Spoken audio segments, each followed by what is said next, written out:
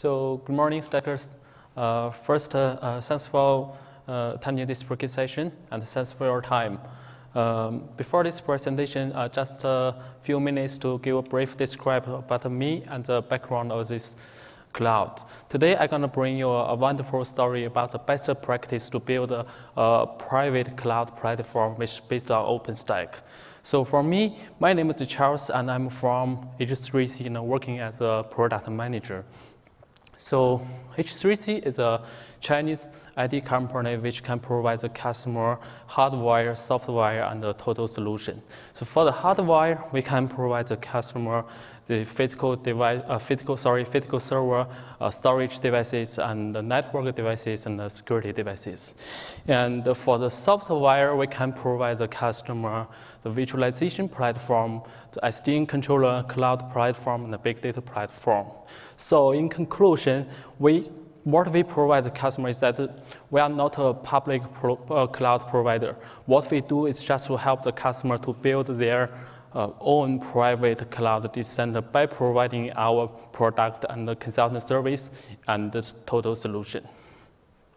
So this cloud I'm going to share you today is that we built with our customer together. So we have 40 minutes for this presentation. And if you guys have, my speech will go about 30 minutes, and we will try to make 5 or 10 minutes for the Q&A. So if you guys have any questions, just jot them down first, and we'll leave them to the Q&A stage. Okay. Just as the slide shows, what I'm going to try to share with you today can be separated into 4 different parts. First, I will give a brief description about the company, and second, I will just tell the story behind this, this cloud. It's about why the customer want to build this cloud, what's the problem they face with the existing data center. So the third is that I want to share with you about the technical point we encountered when building this cloud platform. The last, it's a huge cloud data center, so we just want to offer you some tips for optimize. Okay, first, China Offshore Oil Group. It is one of the 3 largest oil group in China. I mean, oil company, and it was founded in 1982. And after it's founded, within the few past 30 years, it has advanced its a global business across Asia, Europe, Australia, and Africa. And now it has over 10,000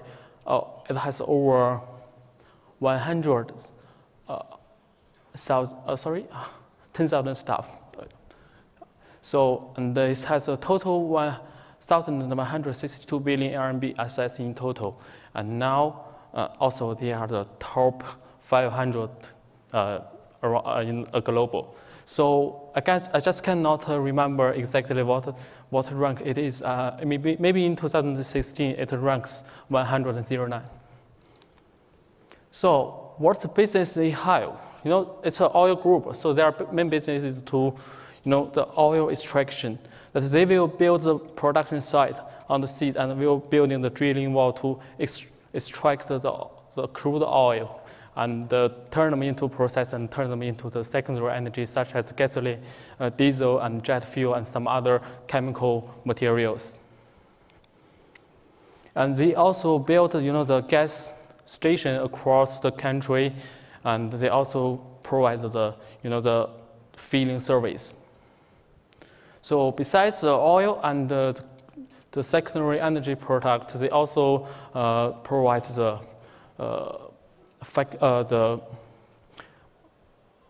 industry equipment, such as the air compressor and the power generator, and they also provide the financial services. So China Offshore Company is a listed company, and they also provide financial services such as the stock service, the trust, and the funding services. And right now they have over 30 large data centers across China. China is a big country, and they have their cloud data centers in northern, eastern, and southern part of China. And now they have running about 600 core plants on their cloud data centers. Sorry, it's not cloud data center. I mean existing data centers. So I have read the core applications. There are about 600 and too many. So since the time is limited today, I just cannot tell you the applications step by step. And besides, I don't have that strong memory, right? So, but we can sort these applications into different categories. So they are, the production services, the customer relationship management services, the financial system, and the office work for the staff. So that's use this data center to support their business. But right now, the problem they faced is that there are too many data centers, and each data center has their own devices. They recruit a lot of staff for different data centers, and the equipment in these data centers are from different vendors. So it's very hard for them to operate and to manage, and they need a unified way to manage these data centers. So just after a considerable consideration, and they have made a final decision to build a super large cloud in their data center. I mean, the data center, the newly built cloud data center, first they will be built on the OpenStack. And what we have the question is that what the cloud will be used for. So just as I said before, that the data center, their existing data center are used for provide the resource for their existing appliance. That means each data center are used for different departments. The Chinese offshore company has a lot of subsidiary and has a lot of departments, and each department and a subsidiary on has their own cloud, has their own data center. So this newly built cloud platform will provide a service for different departments and the subsidiary. So that means if the staff from these departments or from this subsidiary near the new resource, they don't need to build their own data center, just use the web portal and apply for their own cloud resources. So next is that how many data centers will be built. Sorry, I just cannot tell you how many data centers will be built, but these data centers will be built in China, in Singapore, Dubai, and some other parts of the world. And how large the scale is. For the scale, there are a lot of ways to measure scale. How many CPU you have, how many disk group, how many data you will store, and how many workloads you're going to host. So what I'm here trying to talk about is that it's a scale what we're going to be built in 5 years, that the physical CPU number will exceed about 60,000. Think about it, 60,000 physical CPU. So there will be a lot of data centers across the world. And the most important thing is that what kind of services they will provide. So the cloud is going to provide a lot of services for the end user. First, the infrastructure service that the end user can apply for their virtual machine and virtual disk, virtual network, and such as and the database. And they can also provide the service, the PaaS service that for the developer. The developer can upload their code to this cloud platform, and the cloud platform will orchestrate all the workflow for them. And also, they will provide the SaaS service, such as the CRM service and the financial service, and the end user doesn't need to build their own applications and just log into the portal and can share the share the application. So, how the service will be created? It's just like the public cloud data center, but we call it private cloud data center because it only provides the service for their own staff. It will not provide the service for the people from outside. It only provides the resource for its own staff. And the same is that administrator will prepare everything, such as the image, the software package, the script, and anything else and then the tenant user, I mean the end user, just finish a single click and they can share the resource. So that's how the service to be created. Okay, so we just talk about what will be look like, I mean, in one data center. So we have already built the cloud data center with the customer, and since there's a lot of equipment in the data center, so we separated these equipments in different rack. You know, we have the specified rack for the management, for the NFV components, computer resource, and network security, device, and SAN storage. So for the management rack, we will have the cloud platform, SDN controller, the virtualization management platform, and some other management platform, I mean for the whole environment will be installed on the management rack. It's not one rack, it's a lot of rack. You know, since the cloud platform will deploy it on lots of physical servers, so we will distribute these physical servers in different rack to guarantee the high availability. And for the NFV components, it's, you know, you must have heard about the NFV. It's a virtual machine which has the networking operating system installed that can provide the customer network services such as the firewall, the load balancer, and some other services such as antivirus.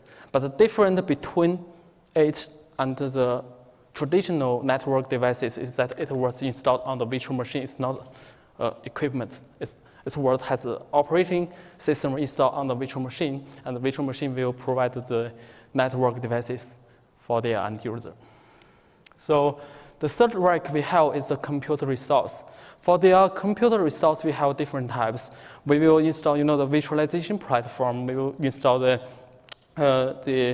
virtualization platform, I mean, from different vendors, such as the vSphere, the KVM, the Zen, and the Hyper-V virtualization platform installed on the host. We will also have the bare metal server on it. You know, some applications such as Oracle database is not it's not a good way to install it on the virtual machine. So we should install the database on the physical server. And also we will have the Docker and some other container system installed on the computer resources, the computer rack.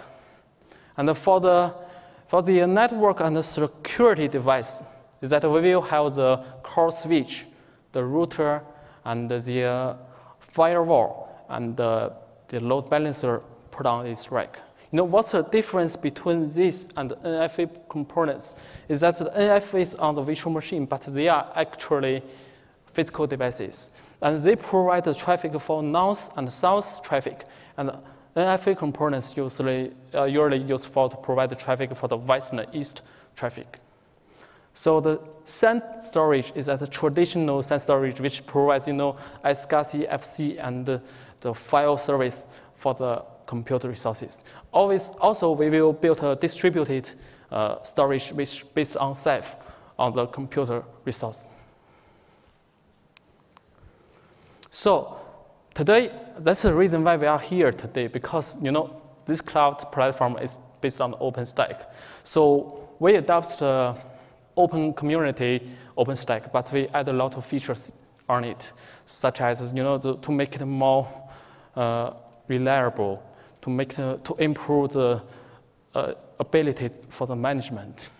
And as we can see from this page, that all the OpenStack service, such as Nova, Cinder, Newton, other components are Dockerized. I mean, they are containerized. They will deploy on the Docker engine, and we will use the Kubernetes to, you know, to schedule these OpenStack resources. And besides OpenStack service, we also have some other services such as the database, middleware, and the GUI. I mean, these components are all containerized.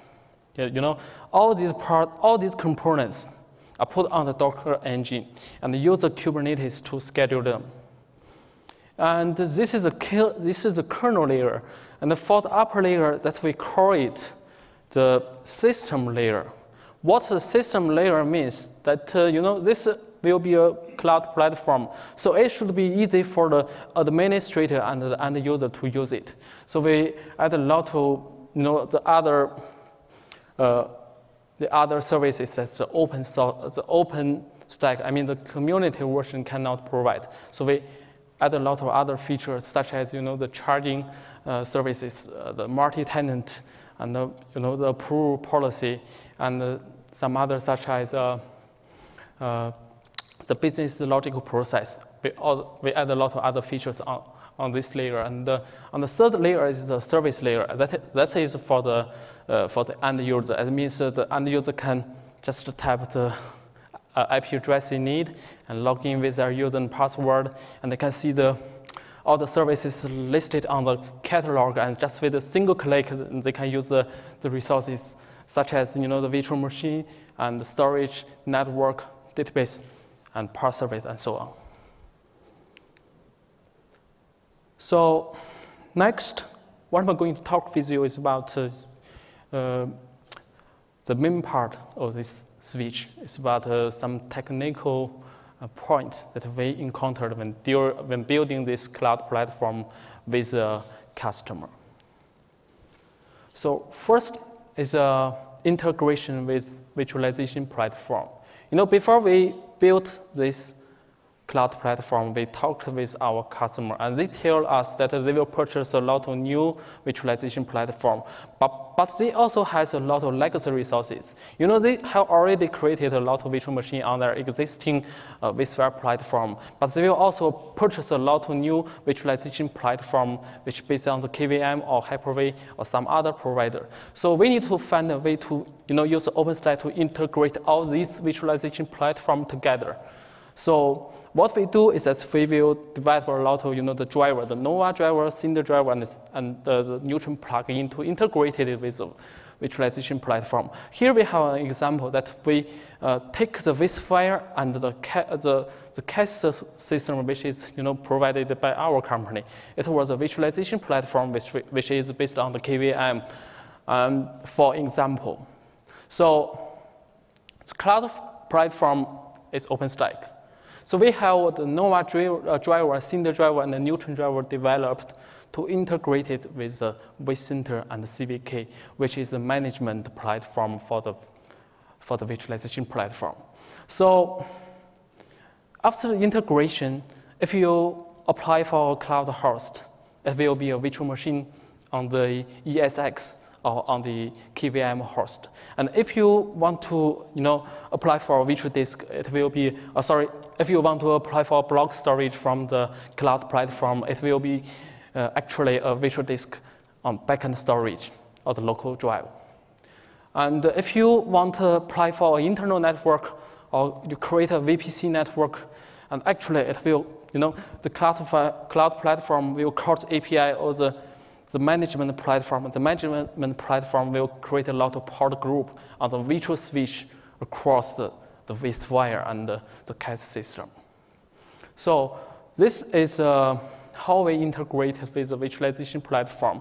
For the open source KVM, for the open source KVM, we don't have the central management platform. So the OpenStack will use the Nova driver directly to talk to the KVM host. But for the solution this time, the virtualization platform have their own central management platform. So the OpenStack will directly call the API or vCenter or the KVM, and the KVM, the vCenter, the CVK and the vCenter will schedule the resource across the host or the cluster.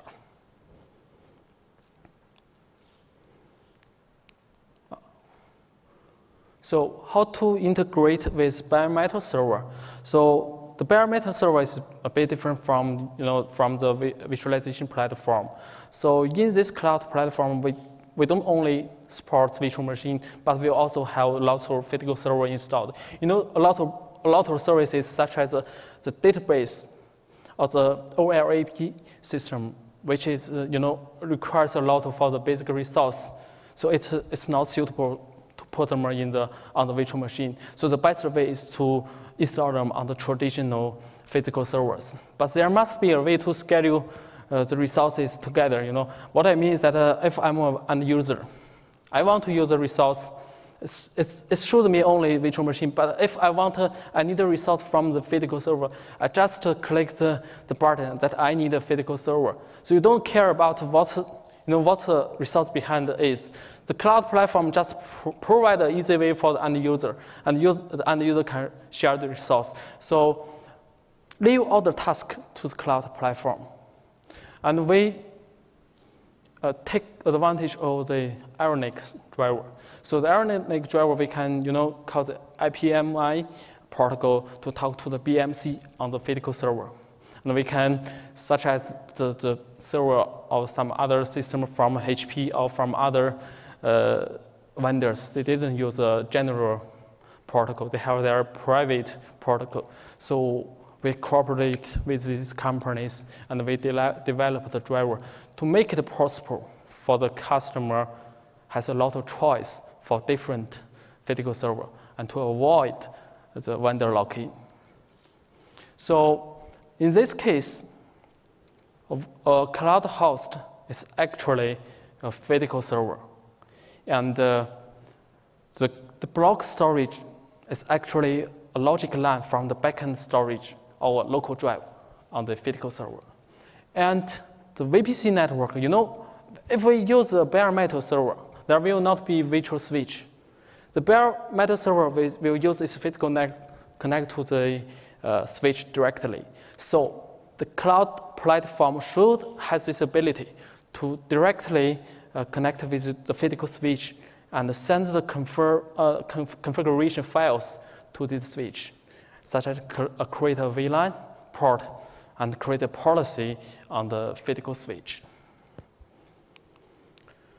And next, we're going to talk about the SDN solution. So this is it's a very big cloud. In the past, if we want to isolate the network from different tenant users, if I'm tenant A and his tenant B, and they want their network isolated, so they need to find a way to isolate this network. And in the past, the VLAN is the best solution. But think about this. If the scale of your cloud platform expands quickly, so you need to find a way to extend the VLAN isolation. The number of the VLAN is only 4,096. So we need to find a way to extend the number of the network, the logic number. So in here, we adopt VXLAN. Yeah, actually, we have GRE and some other ways to expand the network, but here we use VXLAN. So the cloud platform we developed the Neutron plugin to talk with the SDN controller, and the SDN controller can talk with the virtual switch or the physical switch through the OpenFlow protocol. And for example, if the VM in the same host, if they want to communicate with each other, the packet or the network packet don't need to be encapsulated. But if the traffic from the VM on the host 1 want to talk with the VM on the host 2, the traffic should be encapsulated into the VXLAN packet. So we have two ways to encapsulate the packet. First is on the virtual switch, and another way is on the physical switch. And we support the hybrid way, since we have a lot of physical server connected to the switch. So we need to find a hybrid way to connect them together. So you just create a VXLAN network, and the SDN controller will control all the flow table through the OpenFlow protocol.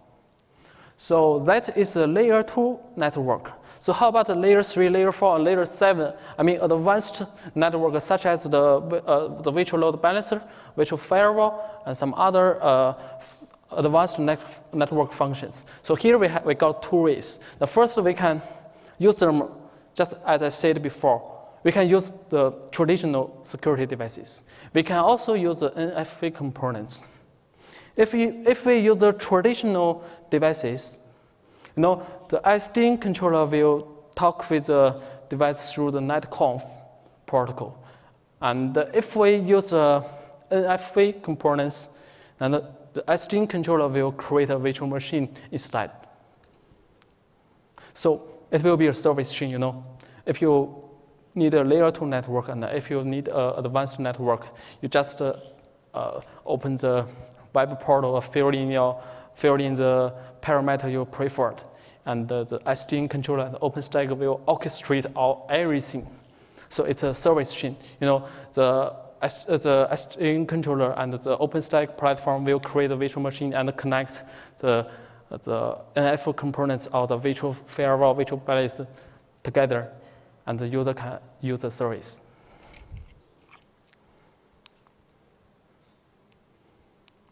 Well, it doesn't work. So the next is the application catalog and the DB service. So for the application catalog, what we mean is that, you know, some in the past, when we talk about the cloud platform, it generally means that the cloud platform can provide a virtual machine for the end user. But now the tenant user wants to use the resource in a more easier way. You know, if they need a application, it doesn't need for them to create a virtual machine first and install the application on it. What they do is just I need the database. I need the middleware. So what I should do is just a single click, and the platform should take care of everything. So here we didn't use a project from the OpenStack. Instead, we integrate some third orchestration tools such as the SASAC and Puppet, and together with OpenStack, and because it can provide more functions for the customer. So what we do is that we can create a lot of private, the library, and we can upload the script and the template information onto the private library, and we can also import the application package on the library. For the Chinese offshore company, the system they use is not the general one, such as the MariaDB and the Mexico. It's not it. They use a lot of applications from the third ISV. So we need to find a way to help them to finish the task for the application orchestration. I mean, the application deployed in an automatic way.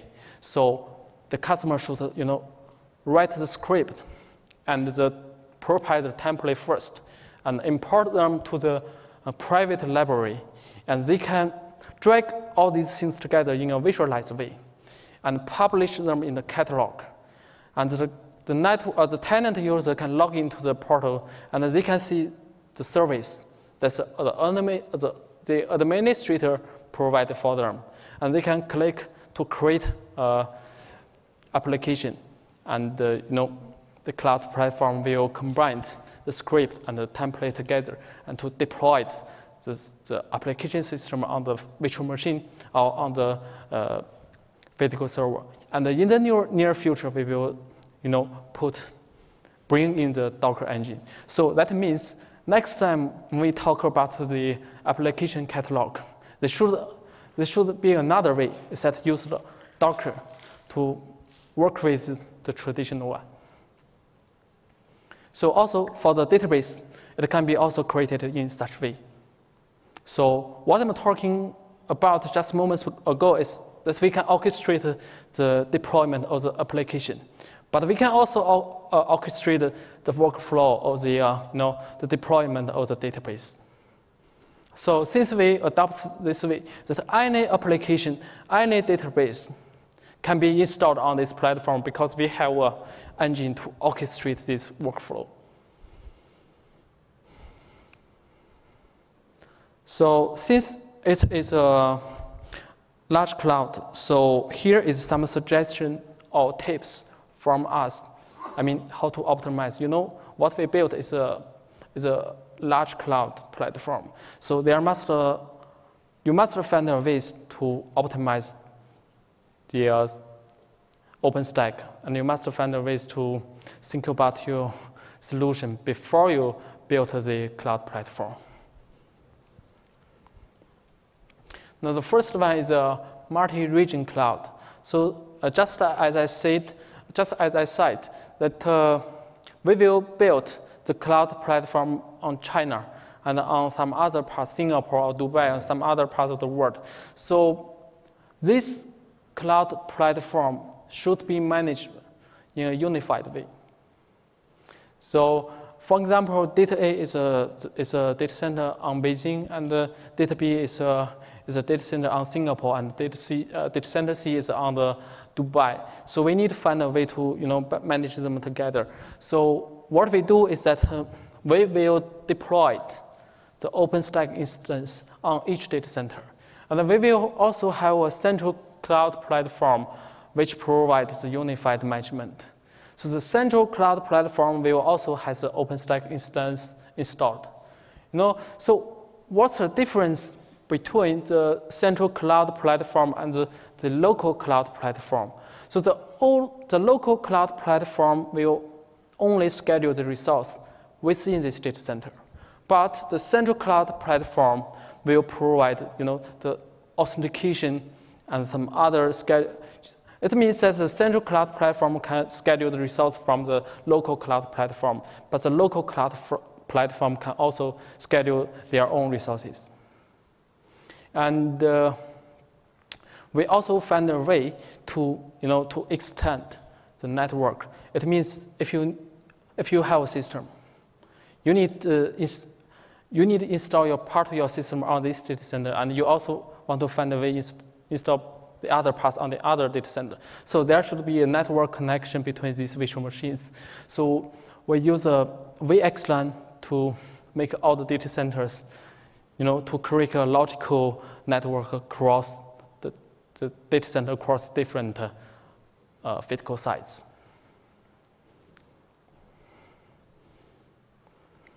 So the next tips we offered is that to containerize the cloud platform, which means that you can put all your components on the container. So why we suggest the containerized cloud platform? So think about this. If your the cloud data center you built now is not large enough, but in the near future, if your business increase and you need put more resources in, you need to expand your resource, so the cloud platform will become the bottleneck. So you need to find a way to expand your cloud platform seamlessly. So the Dockerized solution will be the best one, for the expansion.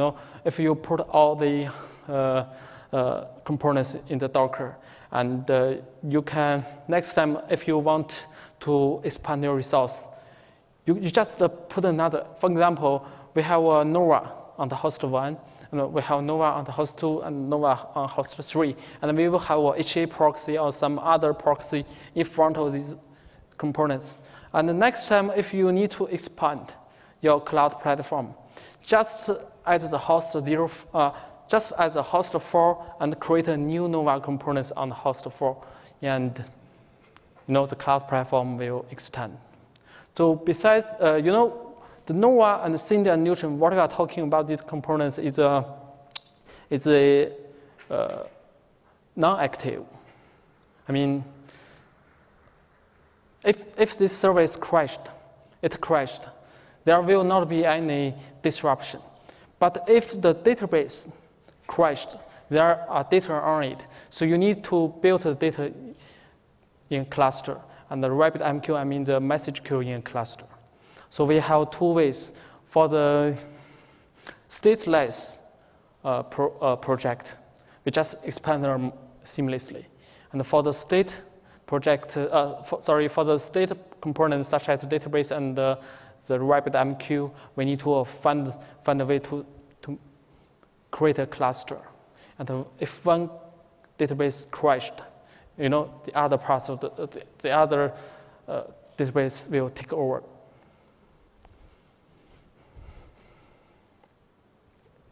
So the next tip for the building the large-scale cloud platform is, how to schedule the compute resource. So think about this. We have a lot of clusters in the data center. And we need to separate these clusters. So what we do is that we create a tag for them. If the customer has, let's take an example, 100 clusters, and each cluster has a lot of visualization hosts in it. So we create a tag for different clusters. And we will combine this tag with a flavor. We use flavor to create the virtual machine, in OpenStack. So we can combine this tag with the OpenStack flavor. So next time when the tenant user want to create a virtual machine, he just select the template he prefer and combine with the flavor, and the virtual machine will be created on this cluster. For example, we have flavor 1, which named high performance. We have flavor 2, which has named lower performance. And the higher performance was a cluster 1, and the lower performance was a cluster 2. So when the end user create a virtual machine, and he needs a virtual machine which has a high performance, he just select the flavor 1, which combined with the tag 1. So the virtual machine will be created on the cluster 1.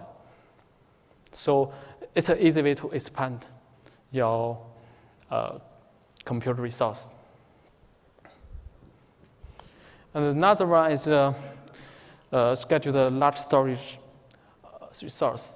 We have a different visualization platform, and this visualization platform will connect to the to the storage behind. No matter it's a FC storage, SASAC storage, or a file system.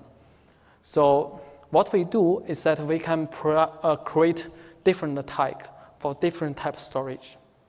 So the slide previous, the previous slide we talked is about the compute resource, and this slide we talk about is a storage resource. If you want to create a block storage, or if you want to create a file system for your virtual machine, then you can select the tag. The type the administrator provide for the end user. The administrator can create a different storage and make a different type for the different storage. And they can assign this tag for different tenant user. And if the tenant user want to create a block storage, they just select the tags they need, and the storage will be created on the backend storage. It may be a virtual disk or a logic line or local drive. It depends. So next one we're going to talk is about the large-scale network. Come on, let's think about this. So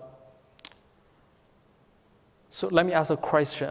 So for the open source community version, if we want to realize a layer 3 or layer 4 network function, how we realize it?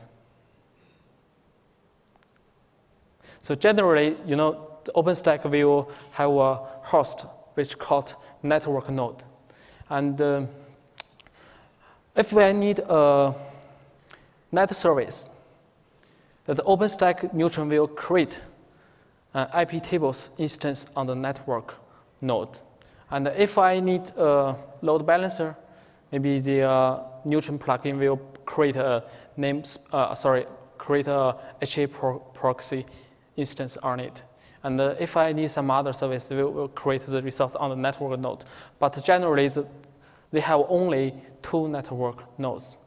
And if the scale of the cloud distance is very big, the network node will become the bottleneck, because it has limitations. So what we do here is that we didn't use the network node, but we use physical device and the NF components instead. So if different tenant user needs advanced service such as the virtual firewall, virtual load balancer, now the results will be created on the security devices or on the virtual machine. So it can be extended easily. It's not only two network nodes. It's whatever you need, whatever you build. It's very easy to expand. So another thing is that let's think about this. If the two virtual machines on the same host, if you want to set a security policy, I mean the two virtual machines on the same host connect to the different logical network. And if you want to set a policy between these two networks, you must set a firewall policy between these two networks. So let's take an example. If the VM1 wants to talk with the VM2, now the traffic should go out the switch and to the core switch and to the the security devices, and the security, I mean the firewall will filter the packet and send it back to the same host. But here what we use is the security group. It's a virtual NIC. It's an IP table instance between the virtual NIC and the port on the virtual switch. So next, if the two VM want to talk each other, the traffic don't need to go out to the data center. It doesn't need to go to the core switch and to the security device and back to the VM. They can talk together on the same host because the IP tables will take care of this, that we call it a security group. So the security group is mainly used for protect the network traffic within the data center. This we call it west and east traffic. And if there's a traffic out from from the other data center or from the internet, it should go to the security device, such as the physical, the firewall first, or to the NFV components instead. So we have two different types. One is east and west, and another is north and south.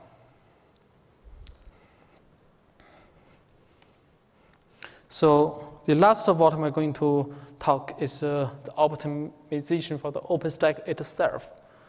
So in general solution, we put all the service on 3 hosts.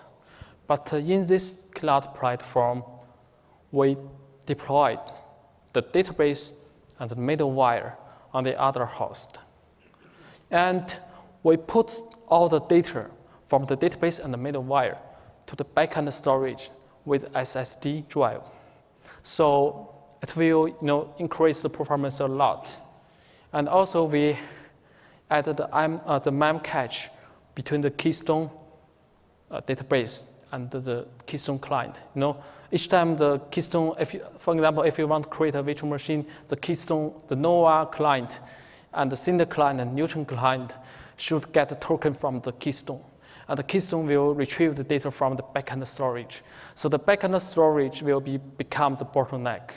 So we should find a good way that we set a mem cache between the Keystone and the backend database. And we also set a mem cache between the Keystone and the Keystone client. So if the Keystone needs a token, it just retrieve the data from the memory. So it increases the performance a lot. So since the time is limited, and that's what my talk today. And if you have any questions, just ask, please. Thank you.